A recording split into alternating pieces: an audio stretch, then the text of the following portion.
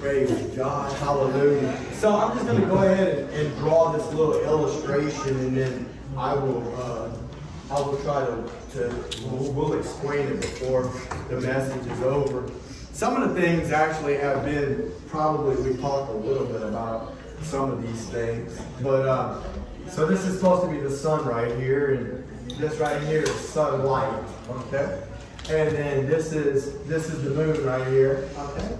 And then we're going to say that this is I guess you could say the dark side of the moon. There's no significance to that. We just know that the moon does go through different phases. And then we're going to say that this right here is the Earth. I know the Earth's probably much bigger, but just bear with me. Okay? And so, anyway, so we know that the sun shines its light upon the Earth, right? And that it illuminates the Earth. And so the idea would be that the sun is shining here, and that this part of the Earth is illuminated with its brightness, right? And that, but also, so let me ask you this. So whenever we see the light of the moon, I mean, this is not really that part of the question, but when we see the light of the moon, so does the moon have its own light? No. No, the moon doesn't have its own light.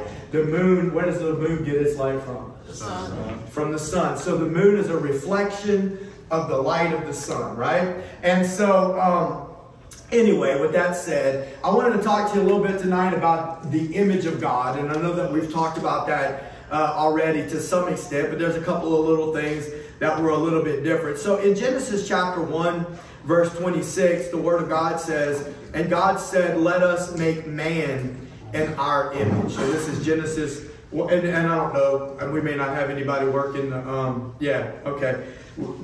You could do that? I don't think Rich could figure it out, but that's not his forte. Praise God.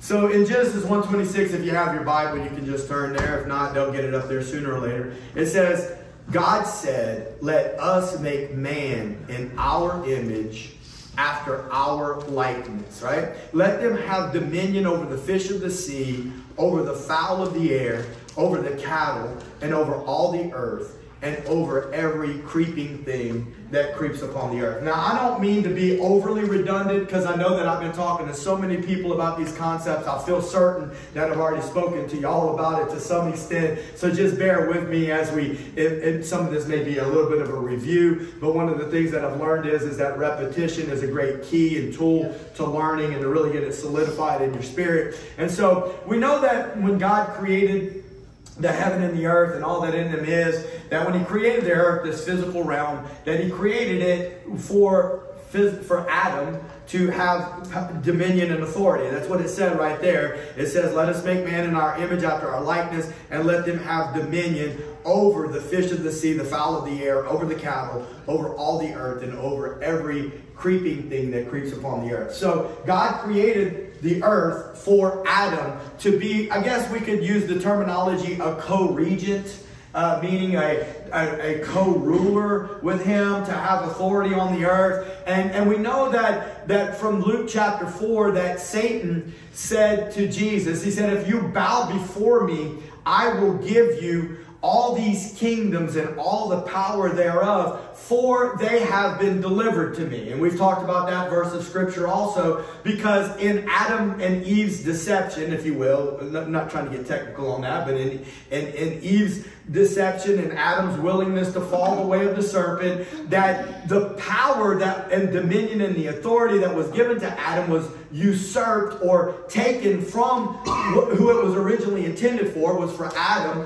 to have dominion on the earth, and then the enemy gained access or gained power. Jesus said this about Satan. This is Jesus' words. He said it 3 times in the Gospel of John, that he called him the prince of this world, right? And so he's talking about the fact that he does have power in this world. But the good news is, and we know this, is that what Jesus did, not only does it save us, but it also gives us power and the dominion and the authority back that was lost in Adam. And it's important that we understand that. And when Jesus said that about that we have power to tread on serpents and scorpions, that's not just so that we can see deliverances, although I do believe that God does deliver people from demonic power. Amen. But one of the things that I've noticed is this, is that if we're walking in the power and the authority of God, if we understand who we are in Christ and we see the power of God operating in our lives, it doesn't matter where we go. The works of darkness do not prevail over us. Amen. Instead, we have power and dominion to accomplish, amen, what God has called us to do. So, but really right now, I want to talk to you a little bit about the word image and likeness. The two words,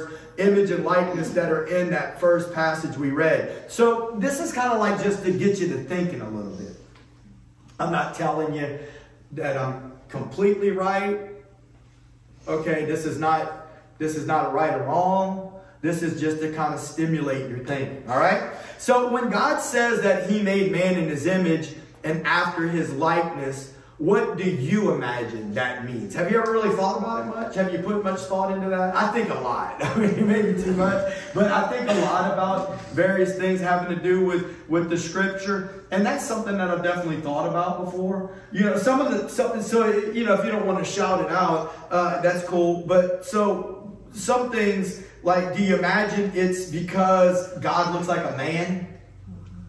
And so therefore he created man in his image and likeness. Now I do know that God sits on a throne, amen, and that Jesus is seated at his right hand. But do you feel like that means that God in his image and likeness looks like the way that he created man? And maybe there's some truth to that, but we really just, we don't know. We know that Jesus was the express image of God. That's what the Word of God says in the New Testament. So there could be some level of truth to that, right? What about? Do you think that it's because God is a triunity and man is tripartite? Now look, I'm just that fancy word tripartite. Let me just tell you what it means. Divided into or composed of three parts. Okay, so you as a human being are composed of three parts, right? We've talked about that recently. You have a body, you have a soul, which is your mind, your will, and your emotions, and you are a spirit. The spiritual part of you is the part, we've talked about this, that will never die, okay? And so you will exist for eternity.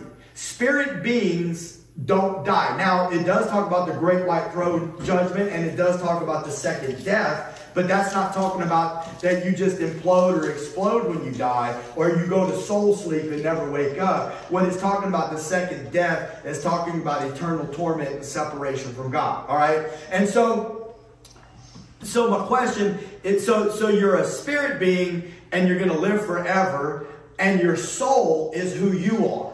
It's what makes Elena, what makes Gaudenzio Munoz, what makes Matt Hebert. You have a distinct personality, right? You were born in a certain home, at a certain place, at a certain time. You grew up, and all of these things affected the person that you are and who you have become. But you are a distinct personality, and you understand that you're an individual, and you're different than the person that you sit on the side of. Okay, so do you think that that's what it is? That because we are made up of three persons, and that God is Father, Son, and Holy Spirit, that's what God was talking about? Maybe there's some level of that. I mean, I don't know. Is everybody okay so far? Y'all just thinking, right? I can see y'all thinking pretty hard. Okay, or is it possible that in some way before the fall, man was a reflection of God's glory? Man's sinlessness, when he was created in Adam, the splendor and the brightness of God, amen, was part of who Adam was part of who Eve was when God pulled Eve out of it. You see, that's where the Lord has been having me focused on thinking about the image and likeness of God and how mankind was born in the image and likeness of God.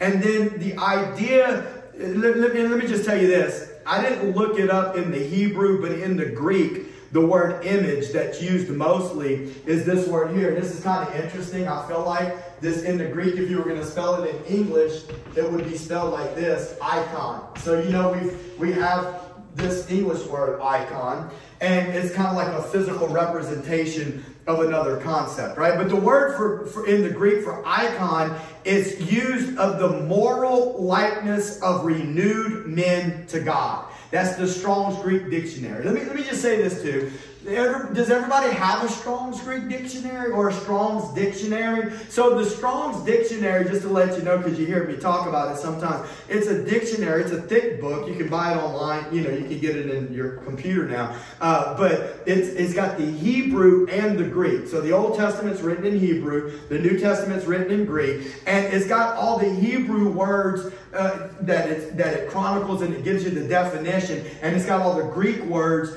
and it gives you the definition. Now, one of the things that I want to tell you, I don't know that I really thought about this a whole lot till a few months ago.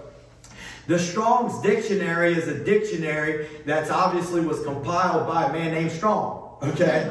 And what that means is that Strong obviously had probably helped to compile this work, but that him and his helpers were Hebrew and Greek scholars. Okay? But they were men. And so what we're learning from that is that these are the definitions of Hebrew and Greek words that Hebrew and Greek scholars are giving us the definition to, okay? So what does that mean? That they're men. Just like translators are men, they're men too. So we can utilize the tool, but still, they are men. Amen? Does that make sense? In other words, the Strong's definitions are not inspired by the Holy Spirit. Amen? But it's some really, really smart people that are a lot smarter than you or I that are giving us these definitions is all I'm trying to say. All right? And so now let's just slow it down a little bit and say this. In the Greek language, the word image that's translated to image in the New Testament, it means this. This is the definition they gave it. It's used to describe the moral likeness of renewed men to God. Now, the guy's in the jail because I knew I was preaching this to y'all tonight. I said, I'm not going to refurbish it. I'm just going to go ahead and give it to them too. And they were pretty fired up about it. But I asked this one old boy, I'm like, what do you think he's talking about when he says the moral likeness of renewed men? And one guy over there to my right said, born again. And I'm like, amen, brother. That's exactly right. Born again. Hallelujah. And so that's, in order for a person to be renewed, right, they have to be born again. They have to have truly been converted from their former way of life, right? And how are they born again? How are they converted from their former way of life? Because, see, the first time we were born how? In Adam. We were born in Adam, right? So we got some guests tonight, you know, people that don't come all the time. That's what this is all about. If anybody was ever wondering what this is about, this is telling us that the old man that was born in Adam, that's your first natural birth, right, died when you put faith in Christ. When you put faith in Jesus, the old man that was born of Adam, in the mind of God, he died.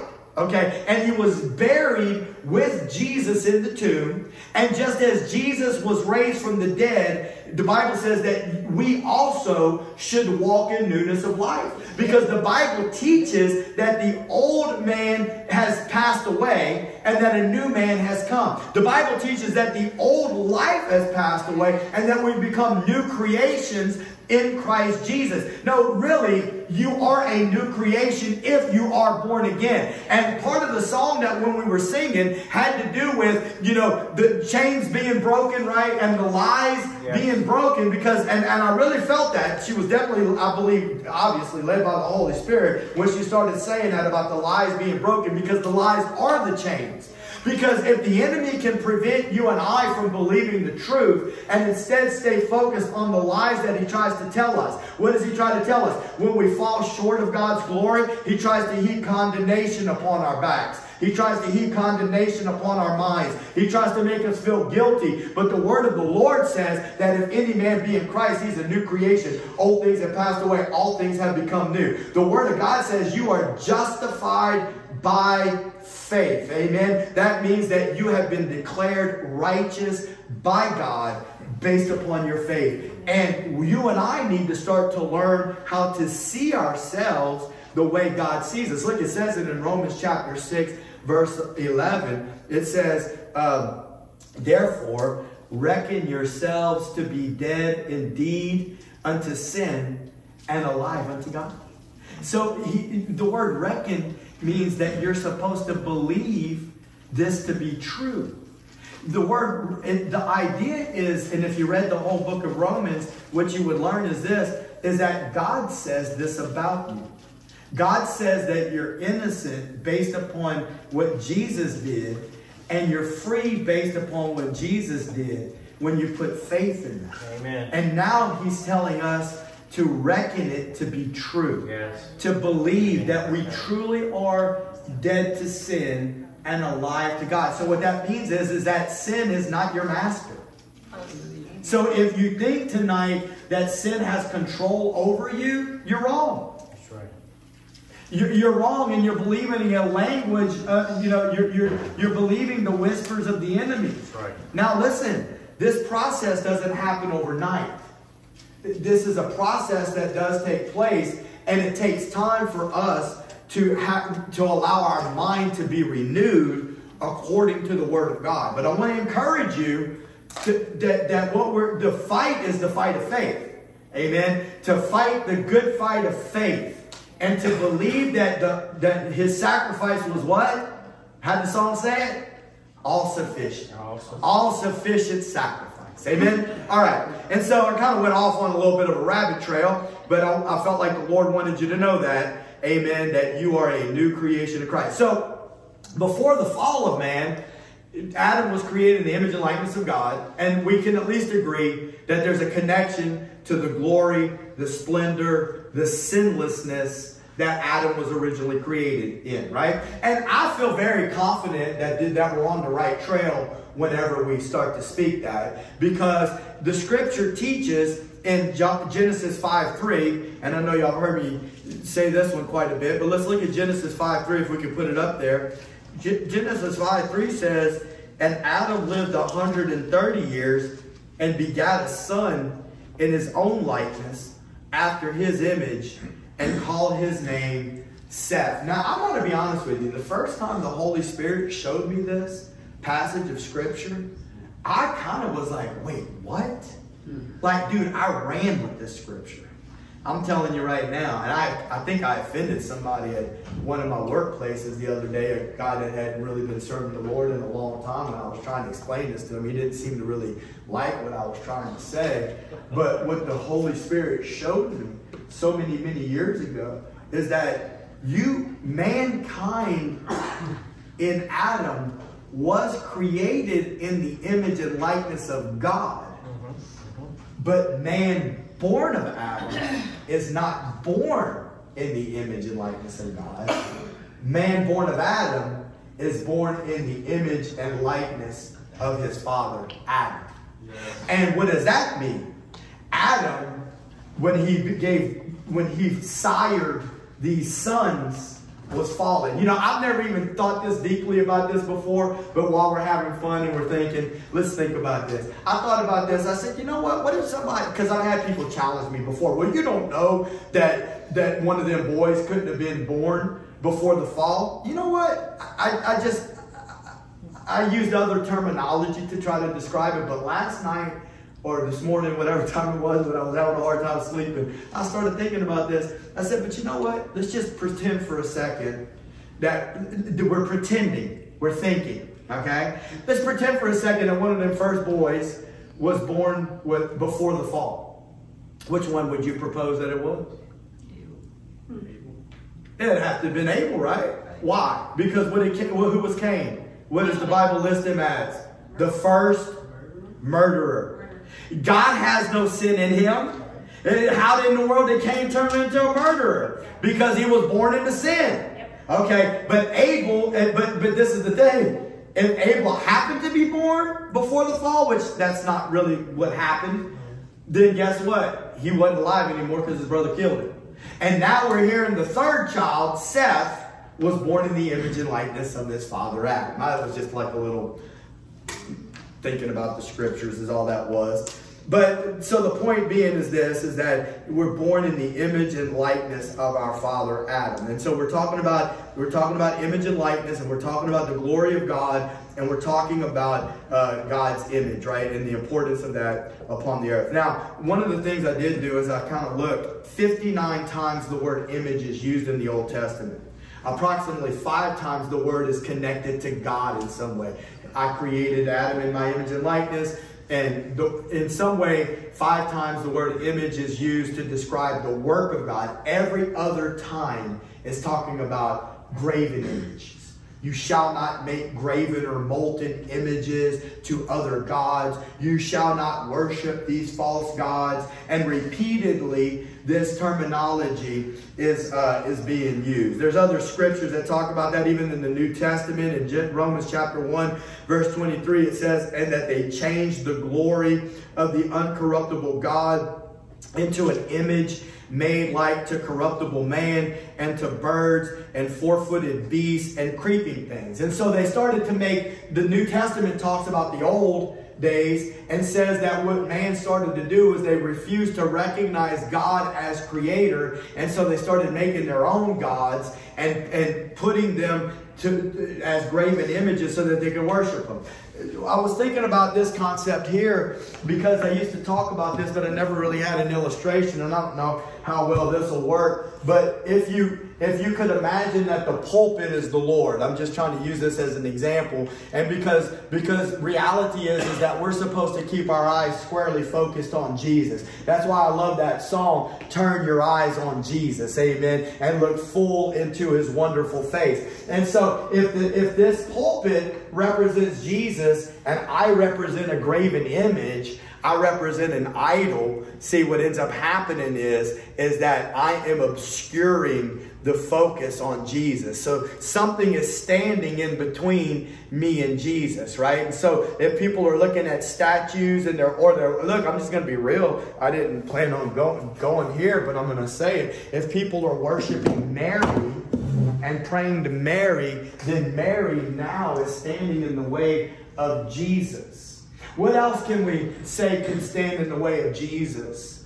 Things that the world has to offer. Because see, what we're supposed to be doing is we're supposed to be keeping our eyes on the King of Kings and the Lord of Lords, because He is the answer to our problems. Right. The majority of us in this place believe that in our heart. There's not really going to be an argument from most of you that are going to say, no, I don't really believe that, preacher. No, most of you believe that Jesus is the answer to our problems, yet at the same time, we keep seeking after other things to try to fill the emptiness or the void that we feel is on the inside of our heart. And the world has a plethora of things to offer. And so what I'm trying to get to you is this, is that these things that the world offers in a sense are like graven images and idols. And they stand in the way in front of God, and they obscure the view for us to be able to see God. So we're not really looking whenever we're going through painful times and we're going through situations. And listen, you could plug in a whole lot of stuff right here, and I don't even know that I'm going to plug in one. Okay? Even though it's hard for me to fight it back. The Holy Spirit surely can reveal to you all of the various things that human beings can put in front of God. And a lot of times, and these guys were agreeing with me, a lot of times it's because we've been in so much pain, right? I mean, many of us have experienced pain when we were young. I know for a fact that they're in a crowd, I mean, even though it's not a huge crowd, there's multiple people in this crowd that have been molested. I know that that's a weird thing for us to talk about.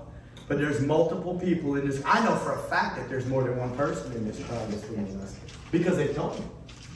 And it probably would be people that you would be surprised by. All right. But nevertheless, these kinds of things happen, and not just, and even though like that didn't happen to me, thank God, bad things happen to me. Painful things happen to me. Right? Hurtful things happen to human beings because the world has fallen. And because of the world, and people hurt other people. And the enemy hates us, and he wants to destroy us. And so most of the time what we're trying to do, because we've been filled with so much pain and hurt, we're trying to really kind of like escape a little bit, right? And these are the things that we run after to try to grab a hold of are partly escapism. And you can, look, I'm going to use one that has happened to me in the past. Once you start able to stream, I was going through some stuff. I'm just going to be real with you. I mean, this is after I was a pastor.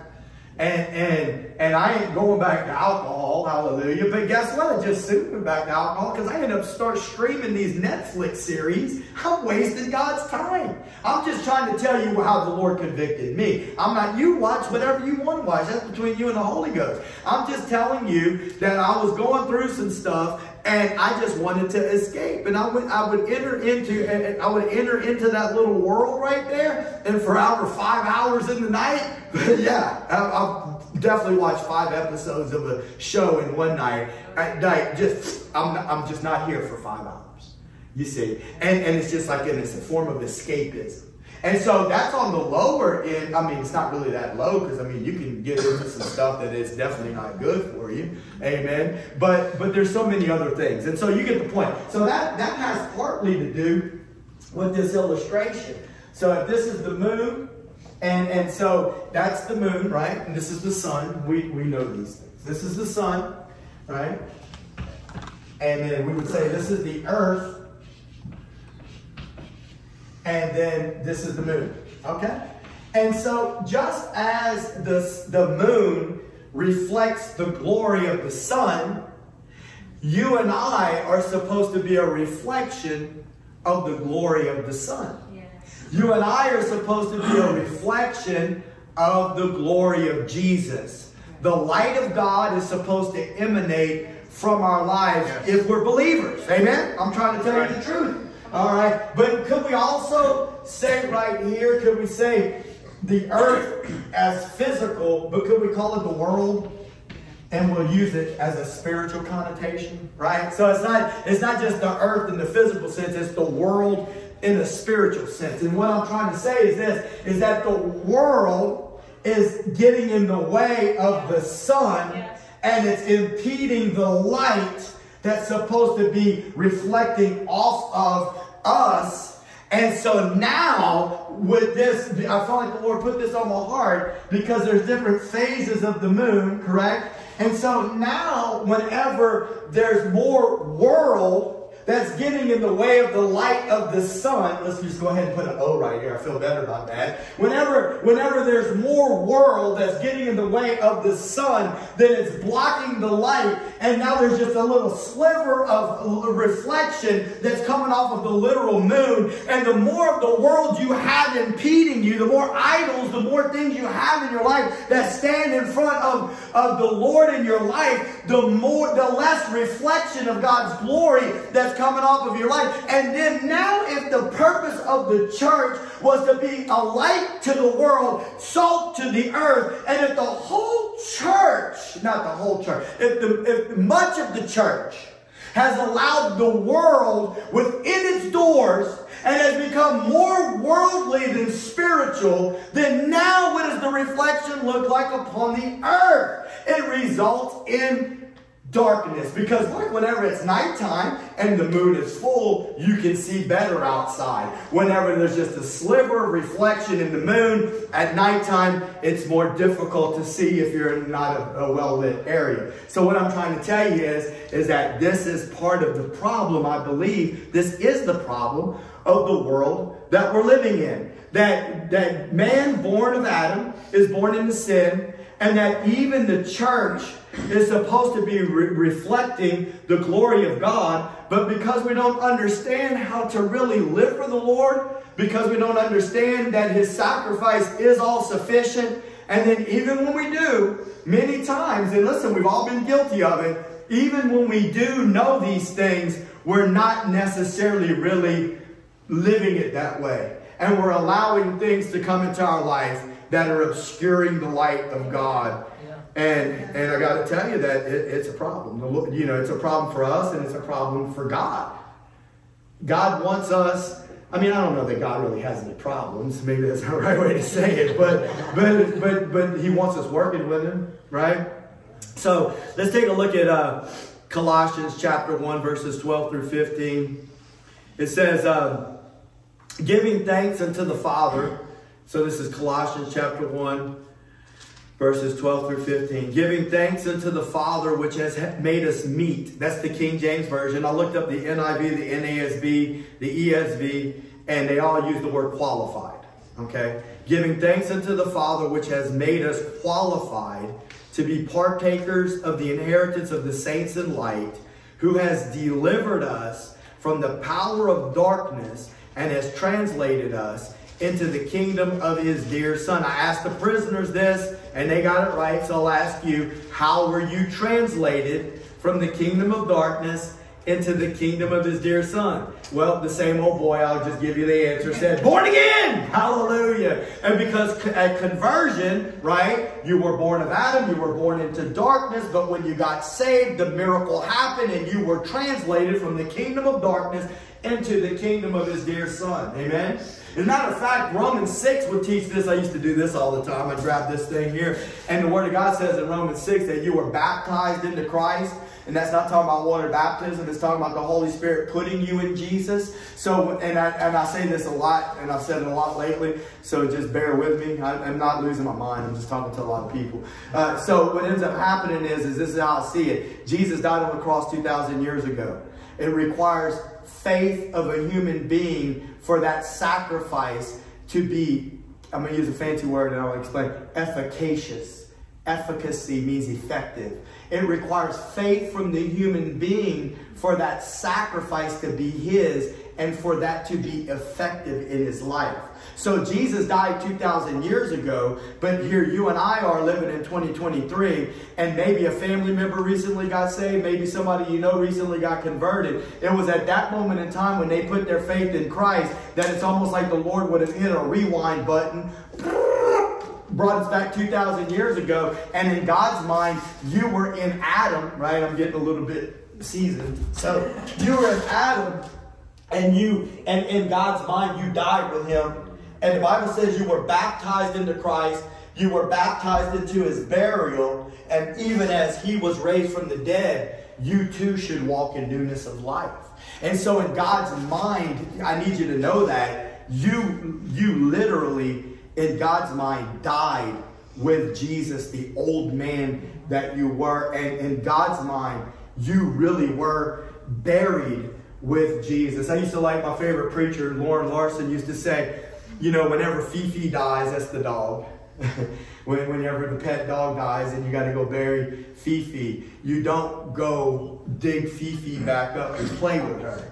And so when the old man dies, we're supposed to allow him to stay dead. Amen. Lord, help us to let the old man stay dead. Praise God. And so he goes on to say that we were translated from the kingdom of darkness into the kingdom of his dear Son, in whom we have redemption through his blood, even the forgiveness of sin. This is the part I want you to see. Who is the image of the invisible God, the firstborn of every creature. I wanted you to see that. It's saying that who's the image of the invisible? Jesus. Did he say that Matt was the image of the invisible God? He didn't say that, but he did. But the Word of God does say that Jesus is in Matt and that Matt is in Jesus. And hallelujah, now we have become one. Amen. But I just want to make the point. Jesus is the image of the invisible God. And so this right here is telling us that God's plan, even though man fell in Adam, even though Adam was created in the image and likeness of God, and even though Adam fell and man now is born in the image and likeness of Adam, God has a plan to produce his image and likeness in man through his relationship with Jesus, is what I'm trying to let you see right here. So number one, he's made us qualified through the redemption of his blood, which translated us from darkness to light. He has removed us from darkness and into his light. He is the image of God, and now in the light, we can reflect his glory. Let me say that one more time. He pulled us out of darkness and into his marvelous light, and now that we're in the light, we can reflect his glory. Amen. Amen. We're supposed to reflect His glory. Praise God. All right. So let's take a look at Colossians chapter 3. We're in the same chapter, verses 5 through 10. It says, now we mentioned the first part of this verse Sunday, but I didn't go read the whole thing. Okay, so we're going to read verses 5 through 10. And you'll remember the first word for sure, mortify. Remember that? We talked about what does that mean to mortify? What did we talk about this Sunday or Sunday night? Yeah. Yeah. What does it mean? It's the work of the mortician, right? To put something to dealing with dead things. So he says, put to death your members which are upon the earth. He's talking about your body parts. And look what he lists them. Fornication, uncleanness, inordinate affection, evil concupiscence. That word concupiscence just means all kinds of lust, right? Covetousness, which is idolatry. All these things are idolatry. So look, he said it. You didn't need me to get up there with the chair. Okay, the word of God says it right here. All these things are idolatry. They're all getting in the way of Jesus. They're all standing in the way, these lifestyles, okay? And so he says, in which you also walked sometime when you lived in them. So he's saying, you used to walk in this when you lived that way. But you don't walk that way anymore. You don't live that way anymore. Back whenever in the 80s, when I was a young teenage boy, they had a group called I don't know if they were the Go-Go's or the Bangles or something. But they came out with a song that was called Walk Like an Egyptian. But the scripture is going to try to tell us, no, you don't walk like an Egyptian. You walk like a Hebrew. Amen. You walk like those that belong to God. Amen. And so don't walk like an Egyptian is the point I want you to know. So he goes on to say this. He says, but now you also have put off all these things: anger, wrath, malice, blasphemy, filthy communication out of your mouth. Lie not one to another. You know, I was looking earlier, Proverbs chapter 6 says there's 6 things the Lord hates. Yea, 7 is an abomination. One of the second one is a lying tongue. The Lord hates a lying tongue, man. Okay, and seeing that you have put off the old man with his deeds, and have put on the new man, which is renewed in knowledge after the image of him that created him. And so there we have the connection of the image is connected to the knowledge, and the word knowledge there is connected to the word that we talked about Sunday, epignosis, and it has an experiential aspect of it whenever we're living our lives in such a way that we're not reflecting the image of the Lord. Listen, if you truly belong to God, He's going to work with you, my friend. He's going to work with you. He's going to deal with you. And He's going to convict you. Amen. And He's going to love you. Praise God. Man, look, me and Sean were having a talk last night after prayer. And it was a good talk. And I mean, we were both agreeing. Thank you, Jesus. Thank you for your mercy. Thank you for your goodness. Amen. Thank you for your grace. Amen. That you didn't come back when I wasn't ready. Yes. You know what I'm talking about? Yes, Lord. Amen. Right. Get us right. Amen. So renewed in knowledge after the image of Him who renewed, and He renews our mind. Amen. Praise God.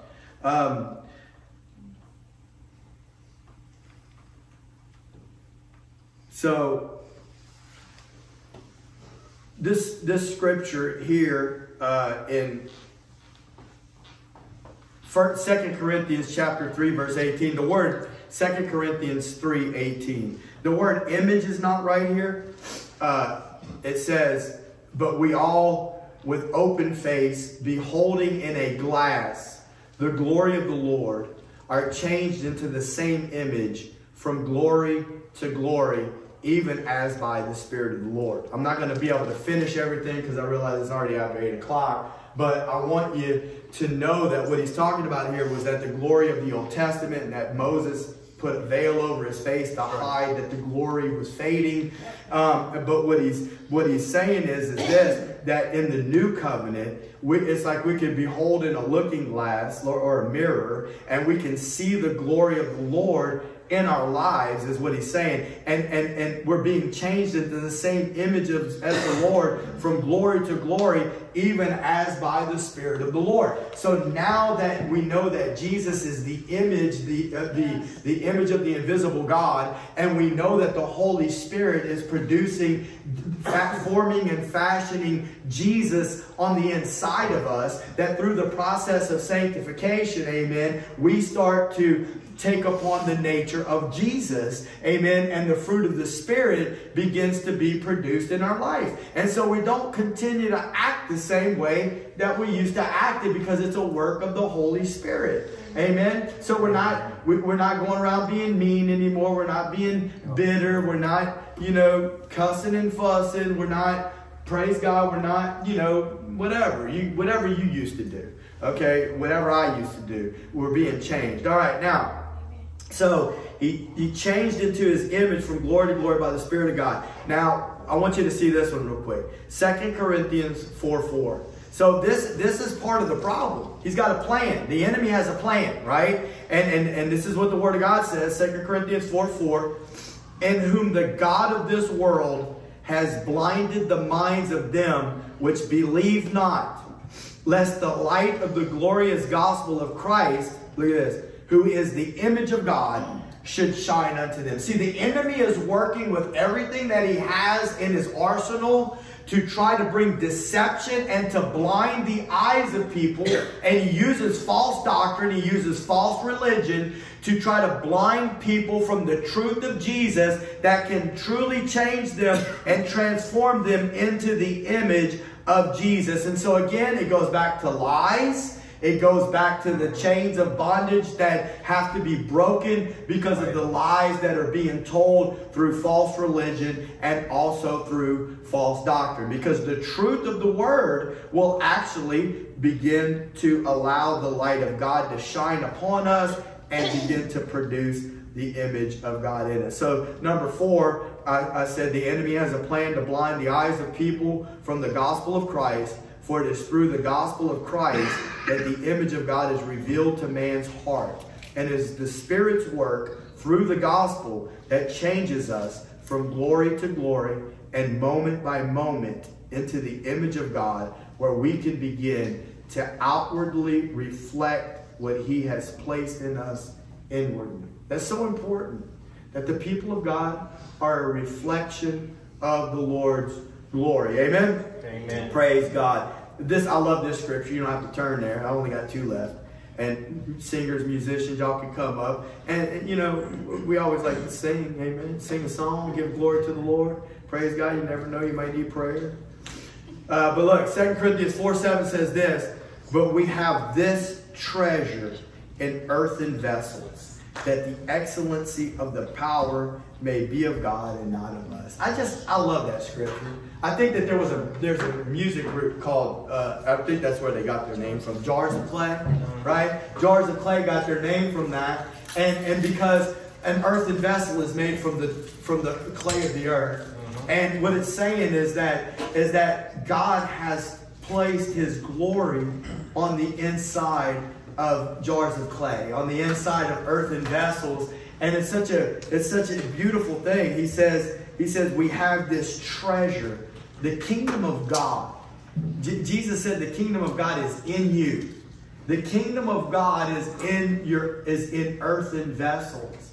And the beauty of that is this, is that if we will really let God change us from who we used to be, I'm telling you right now, it's going to bring glory to God on earth. Because people are going to know it was a work of the Holy Ghost, amen? Right. And that it wasn't us that fixed ourselves. Praise God. Now, I'm just going to close with Revelation 13:15, because we talked about 59 times in the Old Testament about how the image was talking about molten images, graven images, and idolatry. Because the enemy has a plan.